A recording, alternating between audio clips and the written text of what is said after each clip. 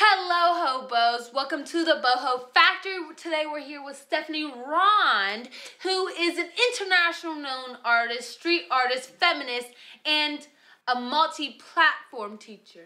She also has a TED Talk, if that has anything to say. Real professional here.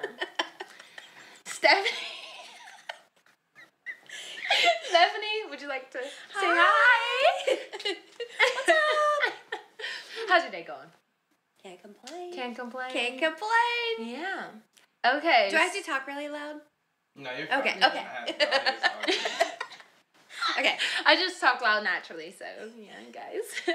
How was your day? It was really good. I had a lot more confidence at work, guys. I was so paranoid that I wouldn't get it, but I got it. I work at a coffee shop, and it's like a really bussin' coffee shop.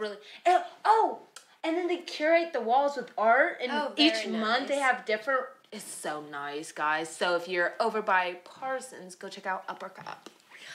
Yeah, but anyways, That's a great spot. Yeah, it is so good, right? Yes. Oh my gosh, such good coffee. Yep. Anyways, so you have made a whole entire career/life out of art. Well, I'm trying to. Trying? Yeah. Okay, go deep dive into that. Why is it trying, not it is? Well, I guess it is, but it's a lot of contract work. So it's a lot of nickeling and diming my way through life. You know? Yeah. It's like, I don't have health insurance. I don't know where the money's coming from. From this month, this week, or whatnot. Yep. It sucks. Yeah. Yeah, but on the other side, it's... What you love to do. Yeah, I'm happy doing it. And you can't put money... I mean, as long as you can pay the rent and eat. Yeah. That's what really all is. Shelter and food and water, guys. Mm-hmm. Yeah. Mm-hmm. That's what life's about, but you're happy, right? Oh, yeah. Oh, yeah. I can't complain. Yeah. You do what you love to do, right? Right. That's what life's all about, y'all. Life's all about that.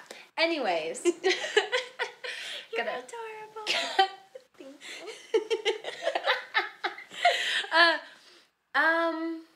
How's curating for the main library? Oh, that's a great gig. So I'm the founder of that gallery. So I used to work for the library. Yeah. And then just as a librarian or I was called a library assistant. So it was like all of the librarian work without the master's degree. So I left the library, and they had this beautiful space that no one was using. Yeah. And so we turned it into a gallery. How did you do that? Well, because I had already worked there. Yeah. So I went to my then ex-boss and said, I want to like make this a satellite for other organizations so that people can come see the work. And it was a lot about accessibility because a lot of people don't feel comfortable going into galleries and museums, and I don't blame them. Yeah. But I wanted it to be a space where people felt comfortable going to see the art, but not only seeing art, but seeing themselves in the artist and in the work that was being produced. So, the open to all that's on the front of the building is very important to me and has always been important to me. That anybody from any walks of life can come in there and see art. Yeah. Right. And it's such an important institution in terms of education. I consider it the People's University. So it's the place that you can go for free and learn about any subject you really want. Any subject you want, yeah. So is that why in so many pieces of your art there are books? Yes. Yeah. Yes, because I think that just makes a more well-rounded person. The more that you can research, the more you know. Yeah. So everything that I put into my work has some sort of symbolism. Yeah, a message. Or, some sort of idea behind why it's there. So everything is intentional. Yeah. Yeah. Do you just make anything for the fun of it? Or is it just there's always a message behind it? I would say that I've always been a social political artist. So ever since I was 15, when I went to Fort Hays and I was started about to making mention art. that. Yes. That's when I started protesting, and so I've always been an activist. So I feel like my role as an artist is to make sure that we're having really hard conversations. Yeah. But that we have something to look at as we have those hard conversations. Something to bounce the idea off of. But to represent the question. Yeah. Yeah. Okay. But doing things for fun. I mean, yeah, I do silly little things. So just dumb things. Like during COVID, my partner, he just kept talking to me all through COVID. He'd work on one side of the table and I work on the other, and so I built like a wall with a hole for the cat to walk between. And then I made like little art, for his side and my side, but just so like, So like, don't talk to me while I'm working. You gotta knock on the door if you want to talk to me. So was it an actual factual door? It was like a cat. Yeah, because you set it right on the table. So, I mean, I do stupid stuff all the time. That's good. Freedom of art, guys. Yeah, for sure.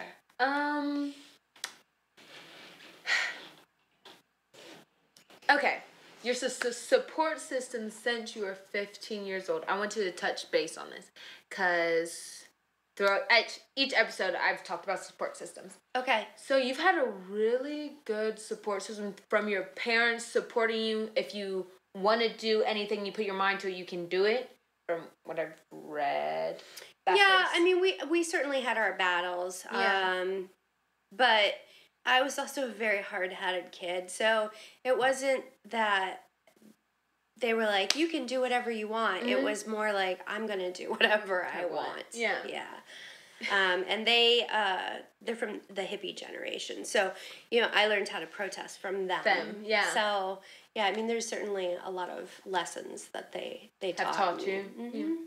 And then going to an artistic school like Fort Hays, how has that affected your career? Fort Hays honestly saved my life. No joke. I was in a parochial school here in town in 9th grade. I had gone from school on Ohio State campus to this very bougie, uppity school. Yeah. And I skipped so much school that day. I got a 0.9. So I was never there. Yeah. And so Fort Hays opening gave me an opportunity to be with like-minded individuals where I was treated as an equal and not as like, the kid having to clean the lunch tables for tuition and all that crap that goes with going to school like that. I mean, those kids, now that I'm older, those kids have their own problems. Yeah, 100%. But they weren't the problems I was having, so there was no way we could relate. So. Yeah. That's how I was when I went to my school. What school did you go to? Bishop Hartley. Ah, okay. Yeah. Mine, 9th grade was Watterson, so you understand. I understand. You know what I'm saying. Yeah. And I went there for all 4 years. And I understand with that 0.9, because I had a 1.9 one year, and I was like, I'm good with this. I don't even care. It's tough to get an education when you're being constantly bullied, really. Yeah. So Fort Hays I didn't feeling like othered, right? Yeah. Like I was an outsider, but I felt like I was faking because I'm a good talker. So I would just talk to everybody in school, but I had no friends, and I was sleeping 18 hours a day, guys. Not being creative has that effect on you. And the only person who really helped me out was Mr. Gallic, my art teacher. That's the only person. And I was like, all right. And I had photography. He let me do whatever I wanted in that class. And I was like, all right. And I just respected him. Yeah. Because he gave you the outlet. Yeah, the outlet I needed. And I didn't take one my sophomore year. And that was my worst year. I am such a positive person now that I'm in the art community in Franklinton. And I was a hateful being. I was spiteful. I wouldn't even recognize myself back then. I would have been like, hurt people hurt. Yeah, exactly. Yeah. And your message in all your artwork is love and peace and wisdom and teaching. Now it is. Yeah. In college, I was what was considered at the time a riot girl. So I was I was very aggressive, very in people's faces, very. But then I learned that the honey bees say or flies, whatever. You catch more flies with honey. Yes. Yeah. So once I started to soften my message, I realized that people were coming towards you. Right. Like moths to the light. That's exactly, because I was pretty much repelling in my 20s. Yeah. So whoa. Yeah, she's aggressive. Yeah. But outlier. Well, I mean, we have to. I'm still aggressive now. It's just. It's a must. Yeah. But it's with a kind heart and not being like, if you don't go against, if you go against my message, then you're not with me and I don't care. Yeah. It's more like, let me understand where you're coming from. How can I change it without changing you? Exactly. Yeah. Or changing you for the better. It's like you know me. Yeah. Stop it.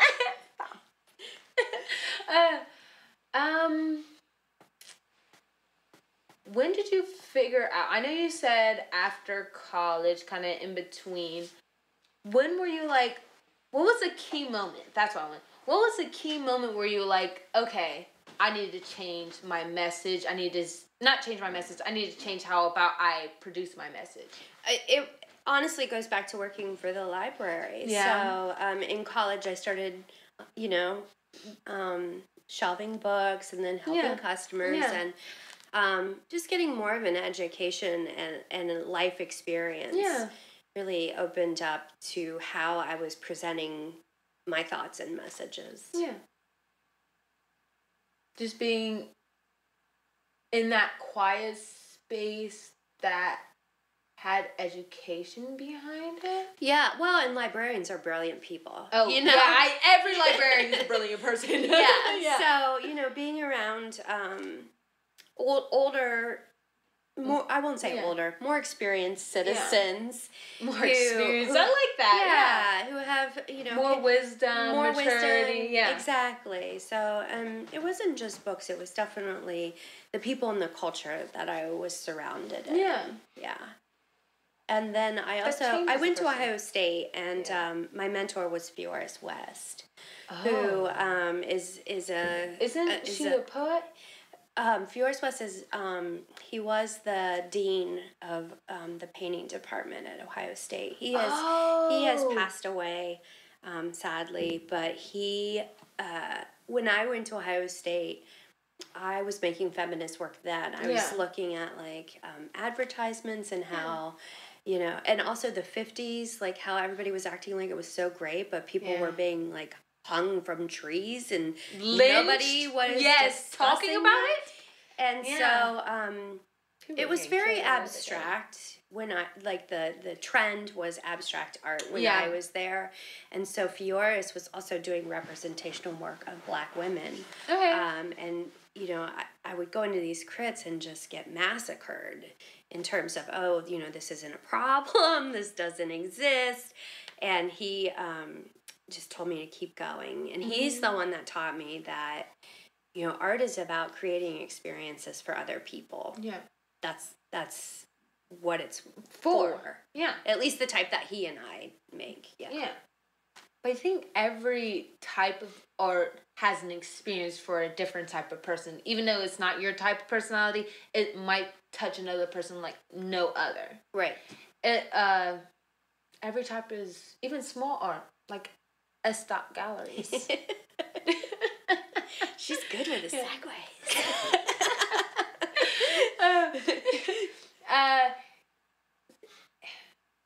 Different type of... Hold on. What was I saying before that? You caught me off guard with the segues. Experiences, stock galleries. Oh, every art has a person. So, if you're looking for a piece of art and you look at Leonardo da Vinci or something and it doesn't touch you, there's an art person out there for you. Mm-hmm. Might be your own art. always a thing. But how was it like having a mentor who could see what you were producing in college? Like that feminist movement who could understand it and not being like, it's not a problem. Well, I think it was interesting because he was the only black professor, you know. Oh my gosh! Yeah, I mean, this is the 90s. So props. You know, there were not discussions happening that should have been happening. And it was a big blind eye back in the day. Yeah. So I think that he recognized what I wanted to talk about in terms of oppression. At that time, it was gender specific. Now it's obviously gotten much bigger. But he was talking about race when nobody at OSU was talking about that. Didn't have the knockers. And he was the head of the department. I mean, he was a Yale graduate, so he had a big voice. He was badass. Yeah. I mean, Wait, okay, hold on. Let's look up a picture of him, guys. Fioris West. I'm gonna just pull it up so you can type it out because I'm not gonna know how to spell it. Yeah. And we can put it in we're gonna put it in a picture. Okay, fantastic. Because I think everyone should know about him. Yes. I feel like if I see a picture of him, I'll know who he is because he's probably a staple at OSU, right? Oh yeah. I mean, that's Fioris. Oh yeah. Yeah. And oh my gosh, he was smiling till the. Yes, he was a wonderful man. You recognize him? No, I don't. That's all right. Yeah. There's 2 million people in this city. Yeah. So it's okay. Wait, there's 2 million people in this city? Almost, yeah. That's a lot of people, Did you know right? that? No, I didn't know that. It's a big city. Yeah. That no one knows about. Columbus where? Yeah, I was going to say, what? That everybody goes through I think I've seen this before. The painting? Yeah. Oh, yeah. I mean, you can see his work is just... magnificent. Oh, God, it's just gorgeous. Oh, my gosh. Yeah, that's one of my favorites. I was about to say, this is beautiful. I believe there's going to be a retrospective of his work at Ohio State coming up next year. Oh, wow. I know, right? Right? Yeah. Yeah, so, right place, sick, right time. Right? Right place, right time for the most Brilliant. Wonderful mentor. Oh, I didn't even... Do you see the lips in the background? Yeah, I saw that. Oh, my gosh. That's... Beautiful lady. Beautiful piece. I know. It's different. There's going to be... like a retrospective of his work. Yeah, I don't know where at Ohio State is. It's probably going to be in the library. I don't know. You don't know. It might be at the alumni, Orton Hall. Yeah. I don't know how OSU is set up, guys. So. It's one big bureaucracy. Yeah, it's one. Bloop. No, but I really loved Ohio State. I loved going there. I mean, I grew up on campus, so I it wasn't a big change. It's like home. Yeah. Yeah, it was not a big deal. Yeah. But I can see how it is for some people. But I've gone to that park maybe a handful of times, which is so weird. But, oh man, things keep escaping my brain. Man, okay, so my mom went. Yes. My mom went to go get her arts degree and stuff, and now she regrets it because I don't know why. And everybody always says English degree you'll regret, communications, and then art. I disagree completely. You disagree? Why?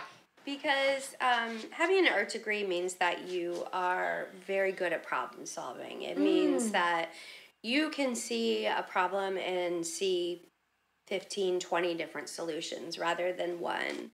Whenever people are going through a hard time, I'll always say look smaller because you'll see the beauty within the world. Everything you walk across is a piece of art, really, essentially. Yes. Yeah, even how buildings are made to pieces of grass. And you said, oh man, let me remember the quote. That everybody needs to experience beauty, something along the lines of that. Early in the conversation? No, like in your life. Oh. I don't remember that quote. Yeah. But yes. Yeah. It Yeah. is true. Yeah. We'll just cut that little piece out. It's okay. But even when you were walking around with a dollhouse full of art, yeah, in New York City, guys, she did this actually. Yep. You wanted people to look smaller and still see the beauty in it, in the art, even though it was a miniature, little itsy bitsies. Right. Why do you think that is? Why do you think that all people need to experience art?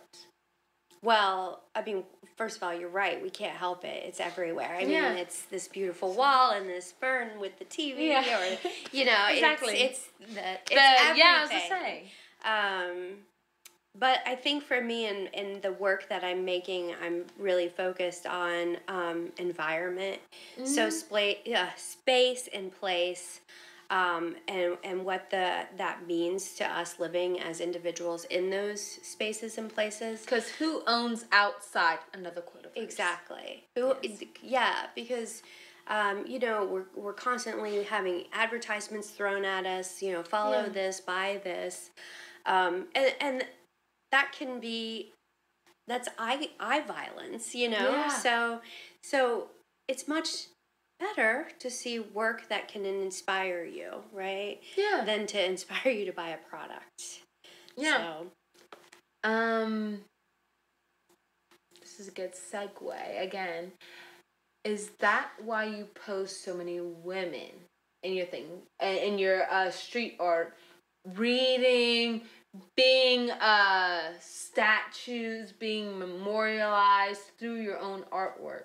Well, the statues are new, so yes. That's a new body of work. But yeah, so the character is called Ghost Girl. So that's the character I've been working with for the last 10 years. It's all real women, real girls. But yes, it did start to combat the objectification of women and girls in advertising, and to show them doing activities rather than, here's my pretty face. Yeah. This is all I'm good for. Yeah. Right. And so I named her Ghost Girl for a couple reasons. Because I want her to represent the ghost of the good of all of us, like the ghost of our humanity. And then it also beautiful. Represents, every time I do something with a model, it's really a collaboration between me and them. So that representation that's left over is kind of the ghost of our relationship, basically. The connection, kind of. Yes. That's beautiful. Oh, shucks. Stop. How do you pick your colors? Because I've seen a similarity throughout your artwork of this kind of bluish teal-esque, purple, and then of course that's the same color but brighter, and then the grays and the blacks. Yeah, so when I started putting work outdoors, so when I started doing street art, back in 2011, guys. Man, you're good. At least that's when I came out. I was doing it before then, but I came out as a woman. Officially. Yeah. I was making them all blue so that we could have conversations about how we assign gender roles in utero. So I really wanted to have conversations about, like the color blue and the color pink. And why do we pick blue for males and then females get pink? Right. And why and why do we start to think that, if you're a male child, then you're going to be this way, and if you're a female you're child, going to be this way. And thankfully it is becoming more fluid, which I'm really happy about. It took a good old long time. It took a long time. But the blue also, there's nothing really in nature besides like water. That's in the sky. But like if you think about is a like reflection of the water. water. Yeah. If you think about like just us walking around in our everyday environment, there isn't a lot of blue outside. So that blue really pops in outdoor environments. Oh, so it makes it really noticeable. And then I also go into the schools a lot. So when I work with younger students, then I can start that conversation of assigning, you know, colors, ways of being. Yeah. Gender, So, but I've just started this new series where I, for so long, didn't want to put them on pedestals, but now I'm super into anti-monumentalism, and so their color palette's changing because I want them to look more like stone monuments, or so, like a tan one or something like that. And I was bored with blue. Not gonna lie. But I was like, only so many blues you can do. Right. I can only do this for so long. So I needed to challenge myself too. Yeah. So it was the right time. It was the right time. Mm-hmm. When was it? What? I know you started the pedestal what did you say? Monumentalism. I know. I was about to say anti-murals, and I was like, that's not right. Anti-monumentalism. That's a mouthful. Back in 2022? I really started... I mean, it takes me a long time with ideas, so it takes me about 2 years to really think and process what I think about this to begin with. This core subject. Yes. But then, probably about 2020 is when I really started to be like, okay, this is like where I want my work to go. This is the discussion I want to have. So, what was your thought process behind it? Like, I know you said it took 2 years. Could you list out how you made this decision for these future artists? So I started studying just monuments and history first, because I was very invigorated by the monuments coming down. Specifically, invigorated? Yeah, like, yes, they need to come down. Yes. Racist old white men, please. Yes. Please, let's get rid of it. Yes. I mean, not erase the history. Like, I believe... Yeah, keep them in books. Yeah. But also, let's not lie in these books and say there were wonderful people when they had slaves and were lynching people. Yeah, okay? they were terrible people. Yeah. So... They shouldn't be set in stone. Yeah. No. Well, there's something about monuments that are just... weird. Yeah. And just so, like, white man. Yeah. So... Do you mind if I interrupt here? No. It's like, it reminds me of, I know this is taking it to religion, I don't know where you think about this, but the golden cattle, like how people worship, on a pedestal is like where you worship a person, that's where your altar is. Even if you believe in whatever you believe, I know you don't believe and worship, hopefully you don't, a human. Because they're just like you and me. Right. They shouldn't be set in stone. No. And there's something very vulgar about taking up space that contemporary people live in. Yeah. With these representations, which are all male. So that was another reason why I wanted to put... They are all male. Yeah, it's rare to find an ethnic monument. In fact, there's only one female monument in all of Columbus. So 2 million people. Female monument in all of Columbus. Yeah. So even the statues that are in front of the State House. Yeah. Where they have like the men, and these are these men, these and there's women. Yeah. Those women were models, but they were never given their credit for being a model, being a person, basically. So they said another pretty face, guys. They did. Yeah. Yeah. So, you're breaking that. Yeah. I'm interested in creating spaces where monuments are about emotions, rather than specific people, or like about like perseverance of us as a community. Like one of them is Lady Justice, and they have all different types of meanings. And this one in particular, I brought this one because this was the first Ghost Girl I ever did 10 years ago. So this is my niece. She was 4, but Trayvon Martin had been murdered. And so I started putting her in hoodies and everything because it also helped to have that discussion about why are hoodies? Why is this person who's, you know, wearing this thing that I have on now? And it's also gender fluid, right? Yeah. It's an object that we all wear. Yeah.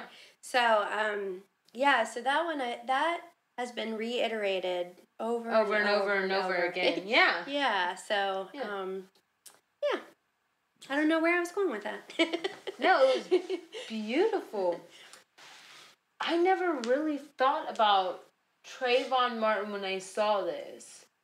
I was like, I didn't even tell it was a girl. A girl, right. That's why it's gender fluid, guys. Right. It was just immortalized. And I see these two, I'm assuming parents or is they're it like her? The twins. Yeah, twins. Like her future selves, maybe. Like, you know what I mean? Looking back on her.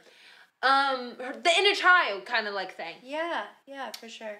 But it makes me question your art even more, which is the reason of your art. Yeah. That's the meaning. Yeah. Well, and that's, I think with this new work, I'm trying to be more playful and opening it up to more interpretation. Yeah. Like getting a little bit more, like, not, I used to be very, like, I still am, very type A, like, everything has to. But now I'm like, no, I'm a Gemini, I can loosen this up, right? I can be a little bit two-faced. Yeah.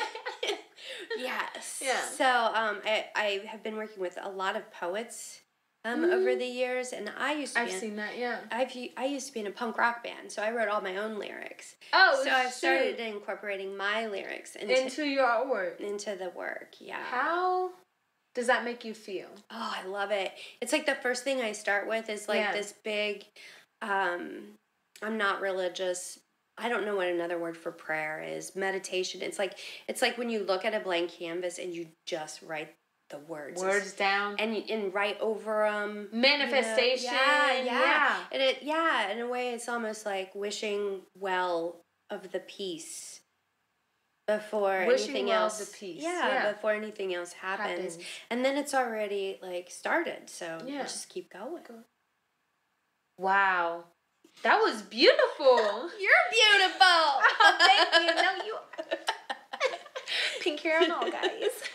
Natural. It's natural. Natural pink, guys. Yeah, I could never tell. Yeah, right? Yeah, definitely 100% natural. Yeah. My mom is a mermaid, so. Yeah. Or a My Little Pony, maybe.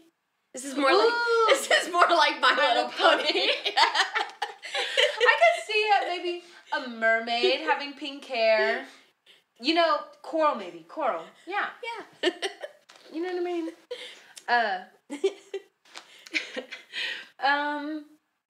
You're pure at heart, and I love that. Oh, thank you. You're welcome. Oh, that's very nice. No problem. Thanks. Welcome.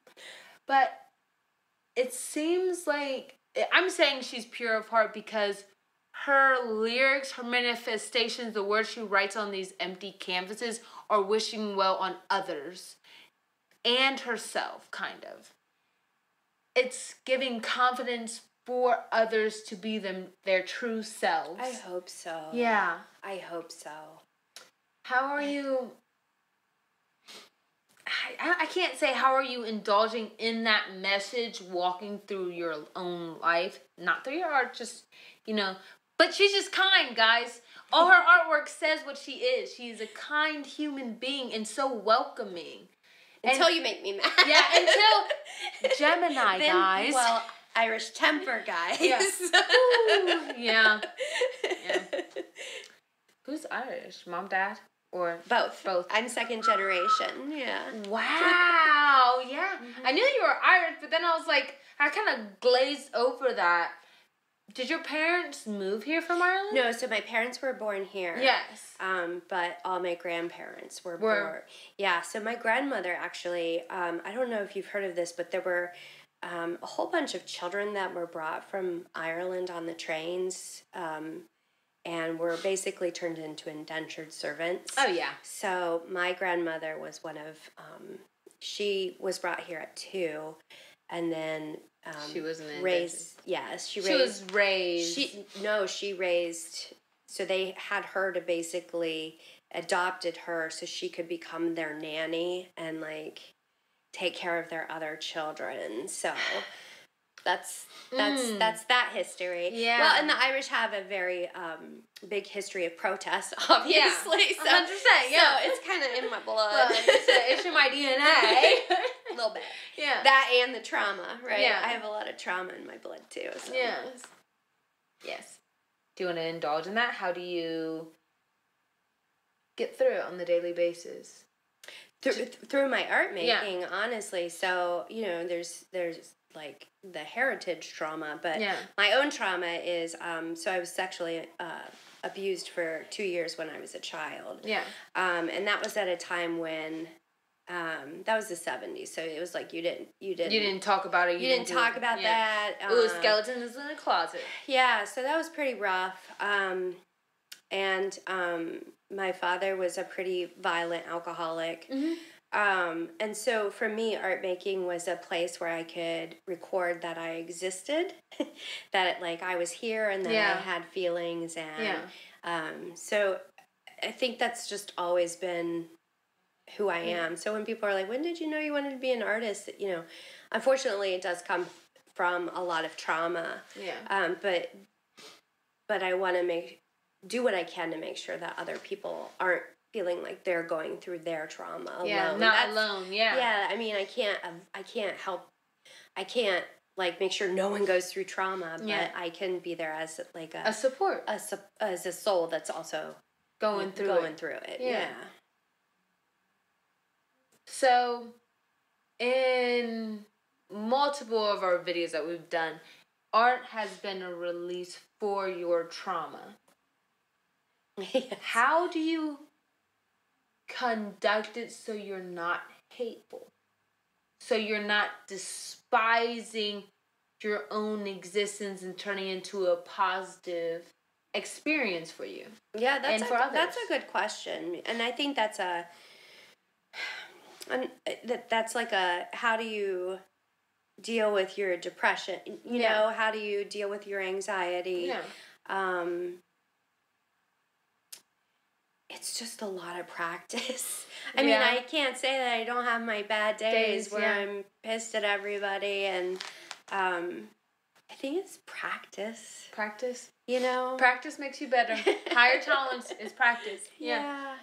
I mean, I don't know. That's a true answer, though. Yeah, and I think it's probably different for everybody. Yeah. But practice at anything will make you better. Yeah. Mm-hmm.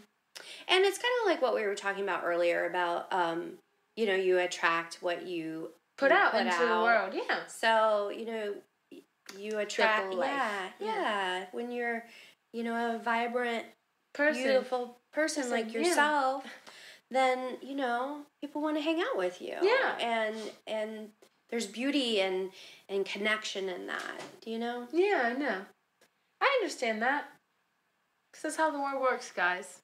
If you're a positive person and be able to change horribleness into the best jelly you've ever had, then, you know what I mean? You're the best person out there. At least you try. Yeah, at least try.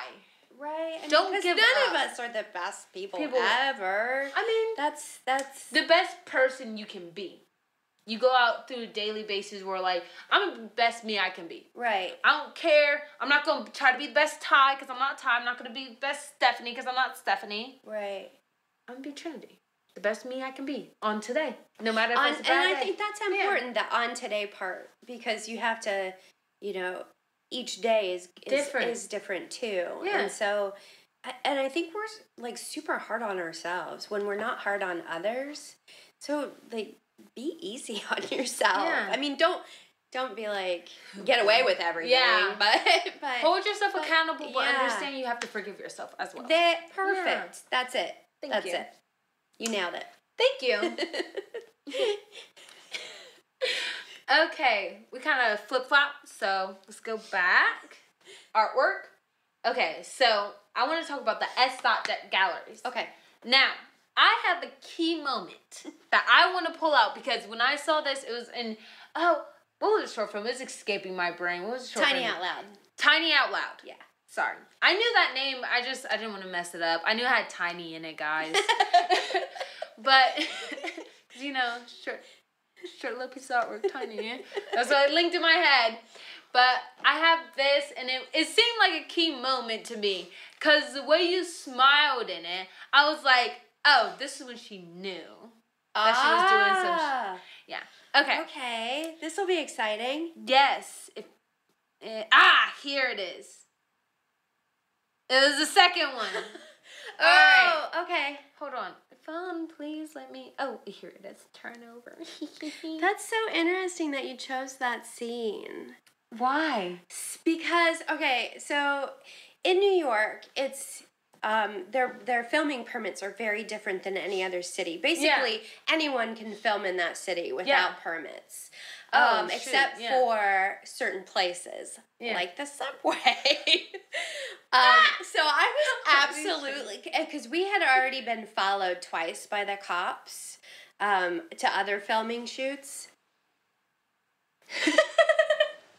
And so I was absolutely terrified, and the filmmaker was like, "I need this shot. This is I a have shot. to have this shot, and you can't deny somebody else their art." And so I'm like, "Oh my god, I just farted. Oh my god, I have to do this." So I love that you recognized that. That was this face right here. This was the nerves, and then the smile of I got away with it. Hold on. That's totally You see her it. face? Yeah. And then hold on, look at the other one. Yeah.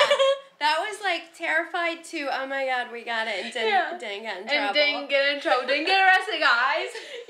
Yeah. So, that's funny. Thank you for noticing that. You're welcome. Because it was like, it zoomed in on it. Hold on. I took a picture of that too. I was just going through and then being like, this is cool, this is cool. Oh! Okay. It zoomed in, it was like the gallery or whatnot, and it was a little small sign, and then zoomed out, and then she looked kind of nervous, and then she smiled, and I was like, that was that bitch right there! Yep. Tell me about this. Oh, okay. That is, oh shoot. I was not expecting that one. This was a painting. Painting? Yeah! No. Or a picture? No, that is an installation at the Wexner Center. Oh! So, that is You see the depth? That's Ann Hamilton. So Ann Hamilton, yes. Yeah, so she's she's a professor. Professor, local artist in your community. Columbus-based. Columbus-based, yes. We don't use local. Local? Why? Because we are more than local. We are based in Columbus. Okay, Columbus-based. Yeah. So you're Columbus-based. You're Columbus-based. Oh, that is like the bougie way of saying local. Sorry. Yeah, we're but it's Columbus-based. also like professional. It's like it's more we are here. Owning, that you work outside of Columbus. Yeah. Or if you don't, you will someday. So say Columbus-based. Say it. So why did that make you feel something? So that sculpture, the Wexner Center, had just been built, and I was in high school, and my other mentor, Teresa Weidenbush, she took us to that exhibit, and that was the first time I had seen a woman artist in person that was like from Columbus. Yeah. Wow. Yeah, so it was just like, I can do this. Yeah. So it affirmed and who you were gonna be. That whole piece has moths all like in the background. Those are all moth. Are moth are they called chrysalis, or is that just butterflies? You know when they cocoon. Moth is a cocoon. Yeah, it's a cocoon. Still. Yes. Yeah. Yes. They're all. Yeah, they're all cocoons, and then they all through the all exhibit. That brown. Yeah. Yeah. How did you get so many? How did she get so many? I have no idea. But then as the exhibit was collecting. As the exhibit went on, they hatched, right? And so she built like this room and wait, pause. Yeah. They were alive? Yeah. Yeah. And so they hatched as the exhibit went on. And that goes back to like anti-monumentalism, right? Yeah. Like this permanence, impermanence thing. Yeah. Yeah. Because they lost their shell and blew. Right. She must have knew somebody who knew someone who somehow had a moth farm. You know what I mean? If you can think it, it can be done. Yeah. Where there's a will, there's a way, guys. If you can think it, yep. Yeah. It can be done.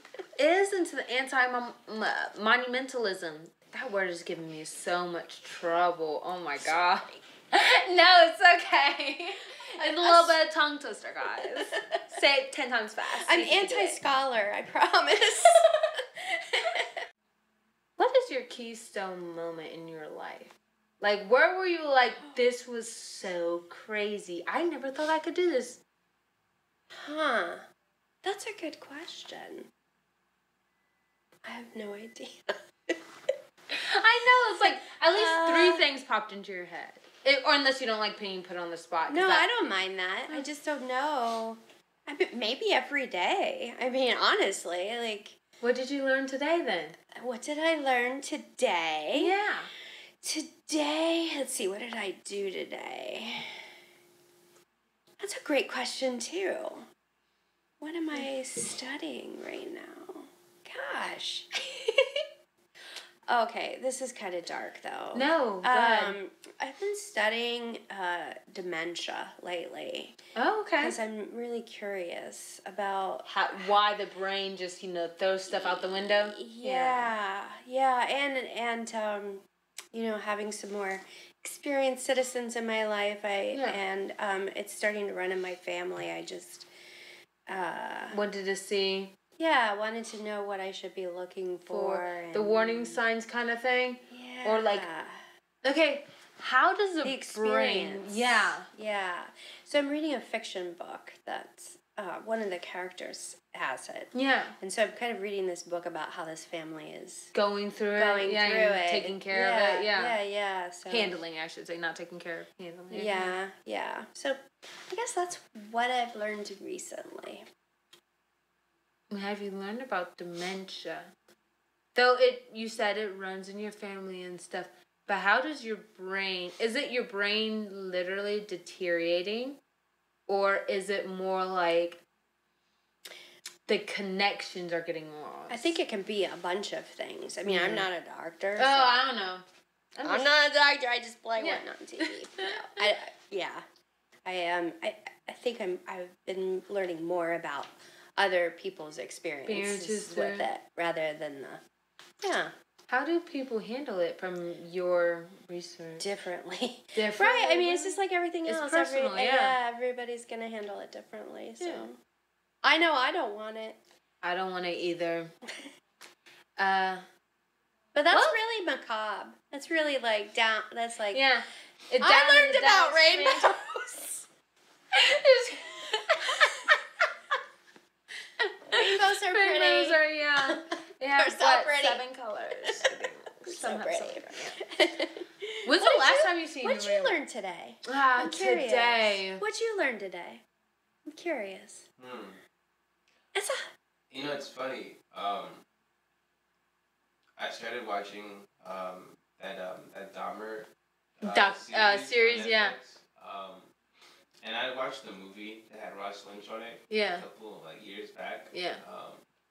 And it kind of showed me how surface level they really touched on it in that movie, and how way more detailed they got into his upbringing, and how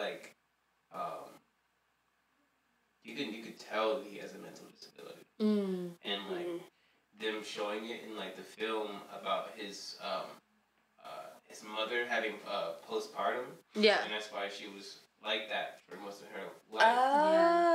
And they just didn't know that existed back then. Right?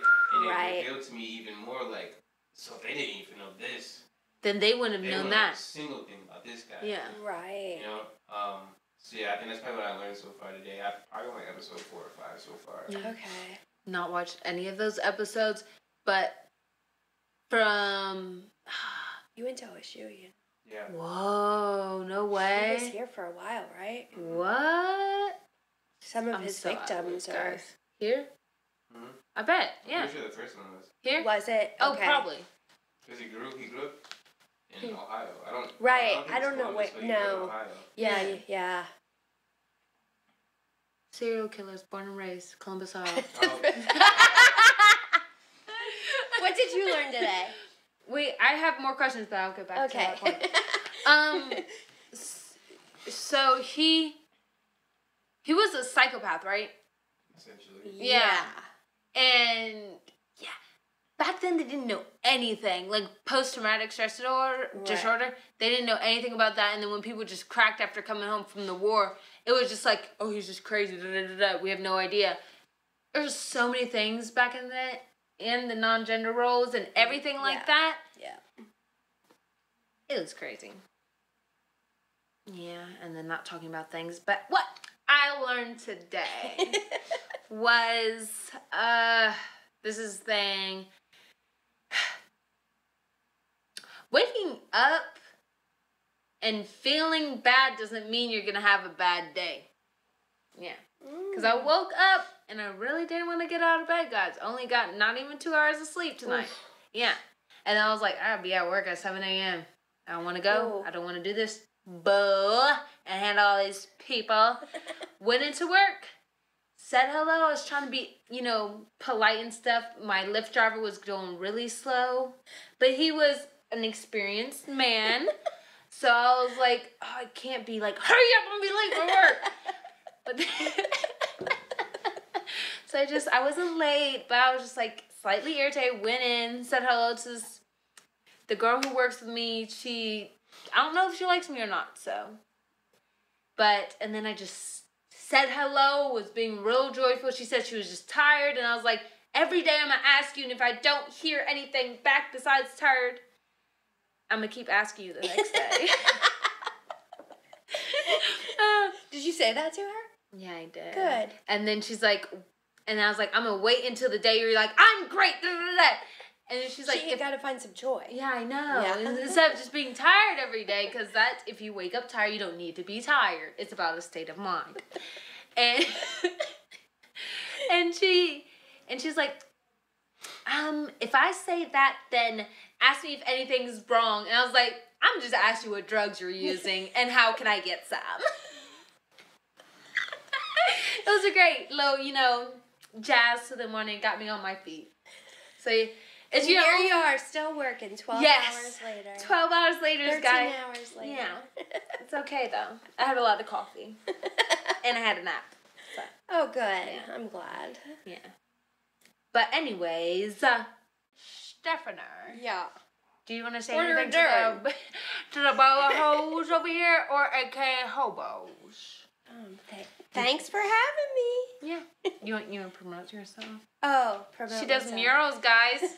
You need a mural. It's really nice.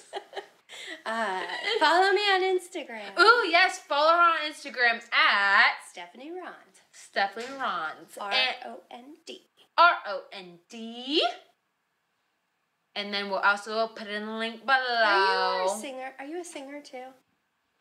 I sing through life. Yeah. Yeah. Yeah. I do that at work a lot too. I sing like. You're a Renaissance lady, aren't you? Yes, I am. Thank you. Thank you for noticing. She is as well. Craftswoman at heart. Well, I feel like you're a master artist, unless you don't like that term. Not really. Always learning and teaching people what she's learned. Not really. Yeah.